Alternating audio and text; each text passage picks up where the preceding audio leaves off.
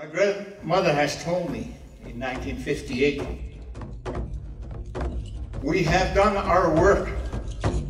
It will be your turn to stand up on stage, to direct your people, because people are coming to take your land away or destroy it.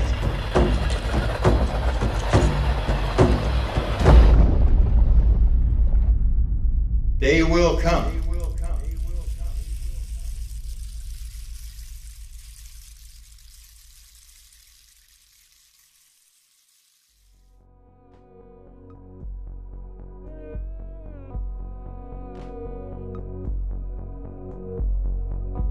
Every country in the world wants to go and work with a country like British Columbia that has one of the biggest natural gas resources anywhere in the world, proven resources. And anybody wants to come to a country like this one, where they know we will not play politics with energy. That's an essential part of everybody's portfolio. And that's why Indian Oil is making such a big bet on the Petronas project. So where are we at with that project? $36 billion potential investment waiting to get to final investment decision. We've come to terms with Petronas. We popped open the bottles of champagne after months and months and months of negotiating the total economic environment that we would set for Petronas. What would their environmental compliance costs look like? How do we make up the royalty curve? What will the total tax take be? All of those elements are done. And Petronas has said that they are absolutely satisfied that British Columbia is going to be a great place to do business.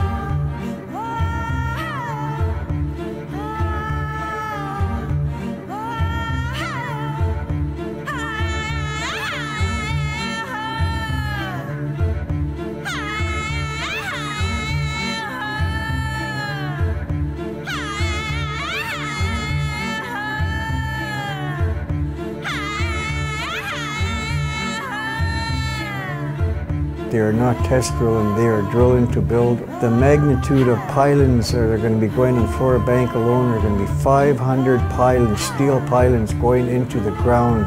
And, you know, Flora Banks is not going to survive, and neither is the salmon. You know, it's going to be gone overnight. What we have here today could be gone by next spring. Now they're going to spend a little more time trying to get a better deal from their suppliers, and that certainly makes sense. But we think that they will. And now that they're done with us, when they're done with their suppliers, we think that we'll see a final investment decision sometime this year. Christy Clark, this is our territory. This is not Crown land. This is unceded territory. The project that you presented to us here was voted 100% no. So what are you still doing here? Why do you still have your drillers out here? Stop destroying our land.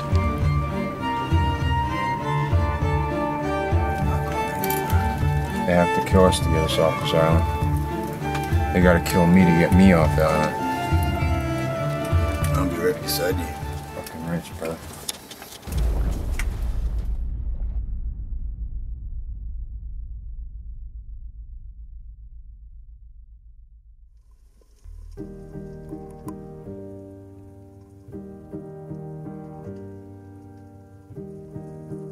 Flora Bank is a nursery site for the approximate 300 million juvenile salmon that come out and use Flora Banks as a sanctuary. It's a food basket, you know, it's Mother Nature's very own food basket that has been given since the dawn of time, and you know, to take that away, you're going to take away the identity of the Skeena River as it is, you know, the name it was given by the Tsimshian people.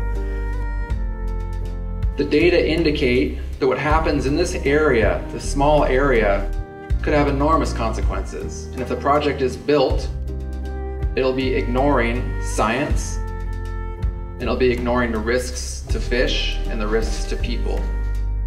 You know, salmon is something that was given to us from the last ice age. We were going through a starvation period. There was no food.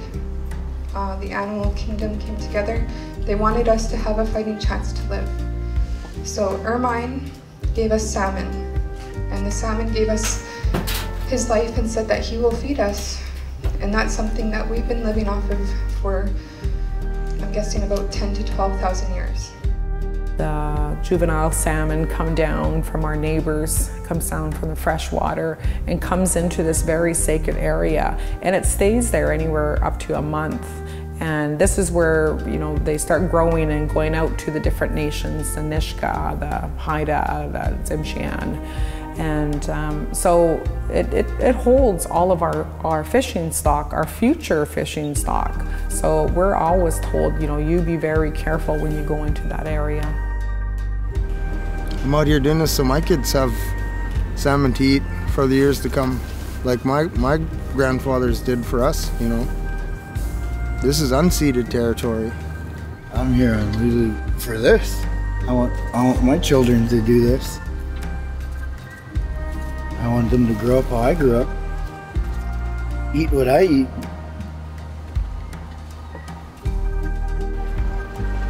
We've been here just over 100 days now, and we are occupying our island. We are living off the land. It's not like I want to claim this land so that I'll have riches or whatever. I have all the riches right now. I have the riches with the air I breathe, the water I drink, the beautiful food, the traditional food, the food from the sea, the food from the land. That's the food I eat. I am rich.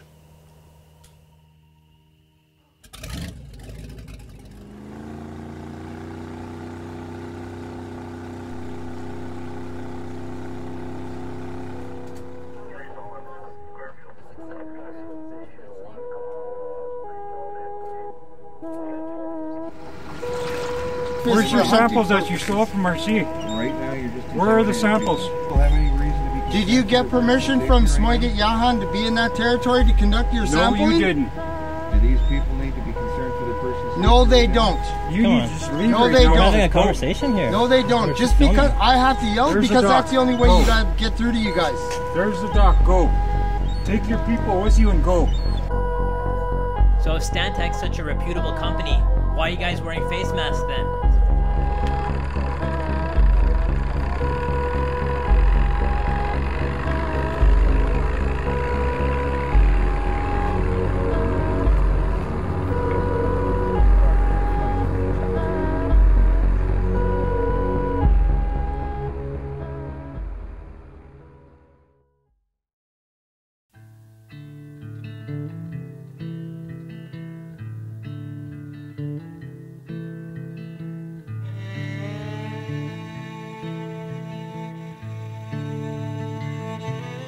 Just during my day in Germany when I was teaching art, I couldn't stop thinking about it. I wished I could just be here.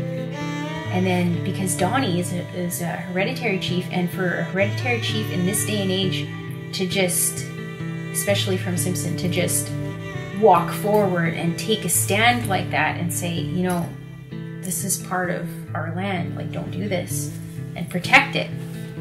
He's not fighting anybody, he's protecting it.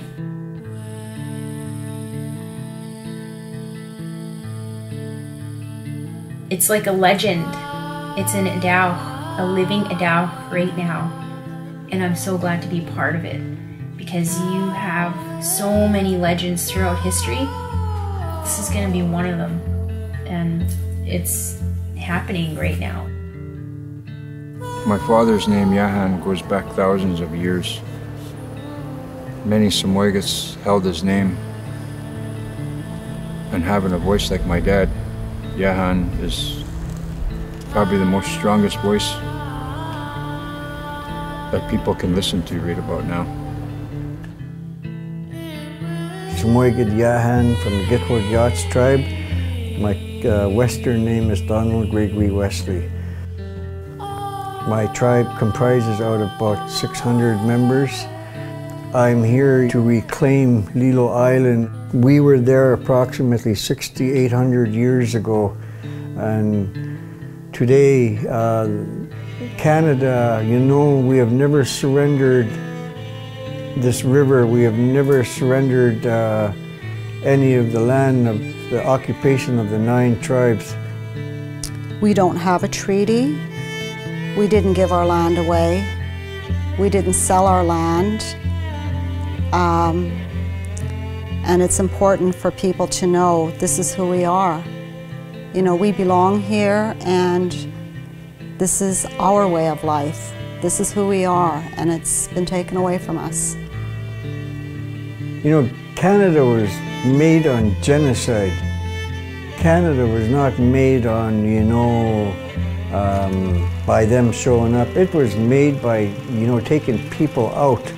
You know, they seen us, we were a problem, but we never gave into nothing yet. You know, we've still never gave in after all this time, you know, through all the epidemics, you know, and the residential schools, the Indian day schools, you know, the law, you know, the jails are made up of all First Nations people.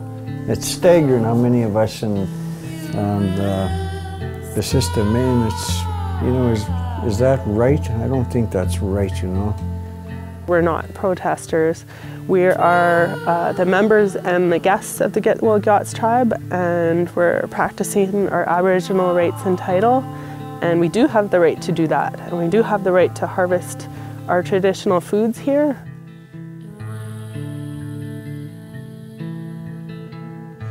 This is probably the most important fight we've ever had to fight.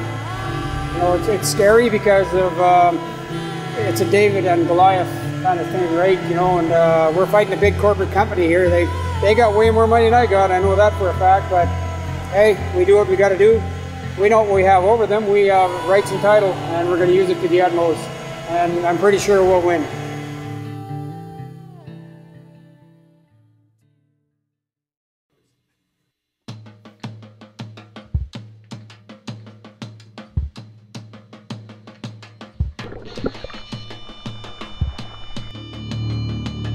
There's mass destruction going on to the banks of Agnew and Flora Bank. We know that for a fact. It's been going on for almost 80 plus days or more, 24 hours a day with 4 drill boats.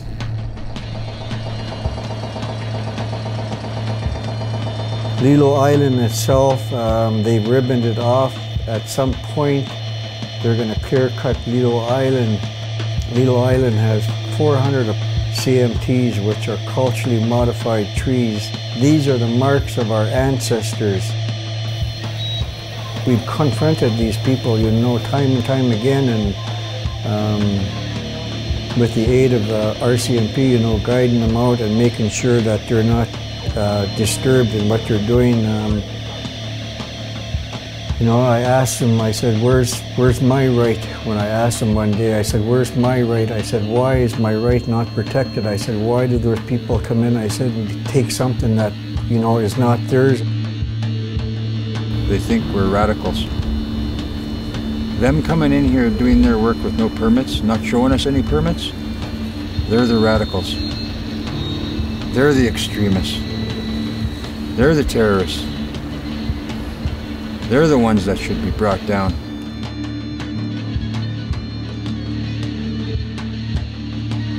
Our warriors are amazing.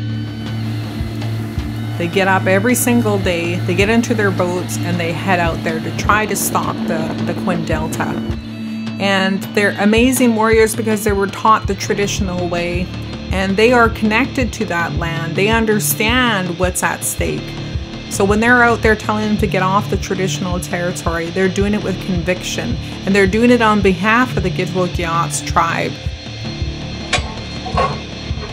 What you guys are doing out here today? Well, you gotta stand down in order for the Gitwalgyaats tribe. This is their territory, and no way have we given permission for you guys to come out here and do any killing. Stay away from the test. We have to be able to put it in the water. 10-4, sir. Give us about an hour to get warmed up and cool down. Okay, thank you, sir. Quinn Delta, Quinn Delta. This is the Lelu Express, Lelu Express, Lelu Express. You are trespassing in Gitwalgyaats waters. Please vacate the premises immediately.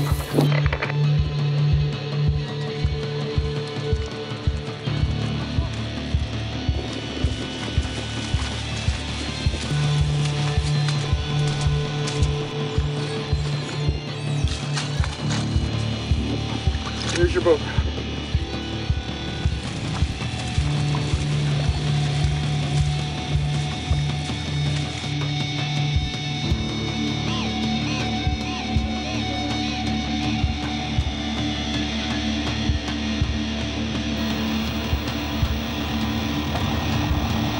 This is them not stopping. Now we're gonna make them stop. You on your way? It's all with the chief of this territory. You're just gonna let this happen? We're gonna let you do all this illegal work? This water is our territory! You have no right to be on this water! You have no right to be on Flora Bank! Where do you think your salmon comes from? Hey! Sell out!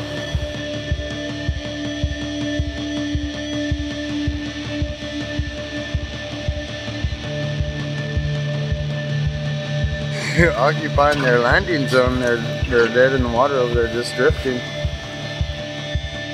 You're not gonna let them into the 50-meter safety zone. This is our fucking safety zone. This is part of fucking Lelu Island, Flora Banks, man. Of course we're not gonna let them out here. Fucking any day of the week. They just don't get it. They don't get it. We're not fucking going nowhere. Sorry for the swearing. We have a lot of stuff on the island to keep helicopters and drillers, that geotech drillers that want to come onto the island and start borehole testing. We have a lot of spikes put on this island. So if they think they're going to come on and start clear cutting our island, they have another thing coming. Stopping them from doing work today. Come right in front of our camp, thinking that we're not going to do anything. How many times we warned them?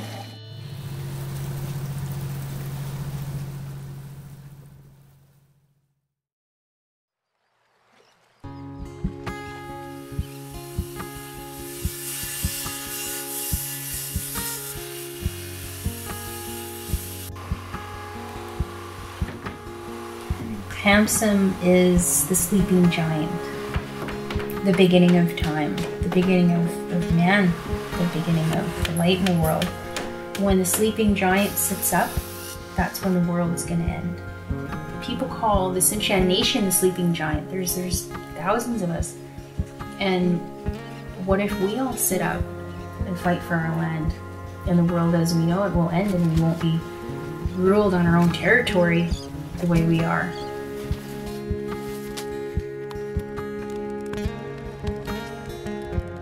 My vision for the island would be for the children. I would like to see longhouses going up on this island so we could start feasting back the way we used to do it.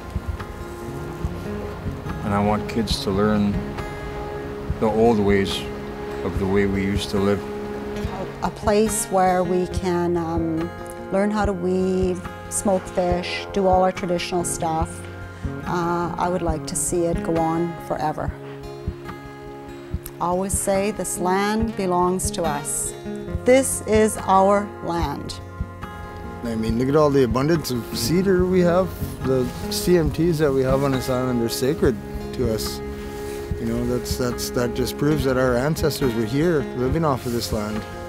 That's one of the main reasons, you know, we know for a fact that our ancestors would be standing beside us while we're doing this. You know, they might have reacted a little different, they might have had different tools back then, but you know what, it's still the same battle. We're modern day warriors.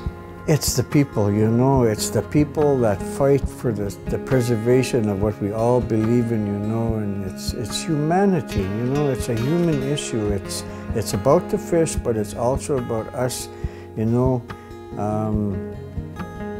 It goes hand in hand, you know. If we don't have what's in the water, we don't have what's on the land, we're not going to have nothing at the end of the day if we don't have those two components. It saddens me to think that we in British Columbia may not have salmon. We may not be known for salmon. Our people may not be out in those smokehouses doing the salmon. You know, that to me is a very scary thought, and I can't even imagine having to tell my grandchildren, having to share with them what salmon was, because they don't have it anymore, and having to say to them, this is what salmon meant to me. This is what we used to do with my grandmother.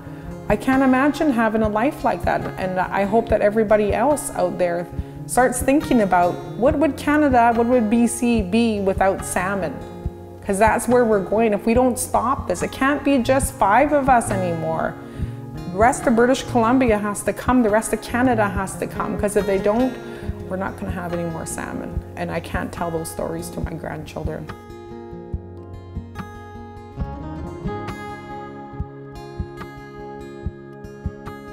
And we came up here to witness the declaration, which is a very critical part of claiming your jurisdiction and your ownership and sending that signal out to the provincial government, to Petronas.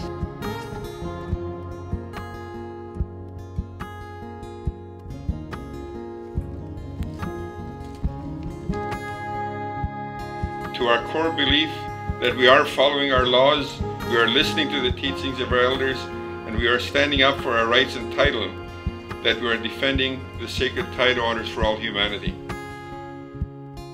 What can defeat us is to see in each other the enemy. When enemies are the forces seeking to destroy the places that we all depend on. Lelu is clearly such a place.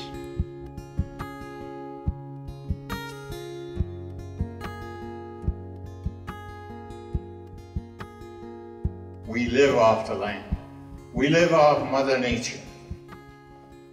And it's some way it's not Canada. Some way it's is the one that gave us this land, not Canada.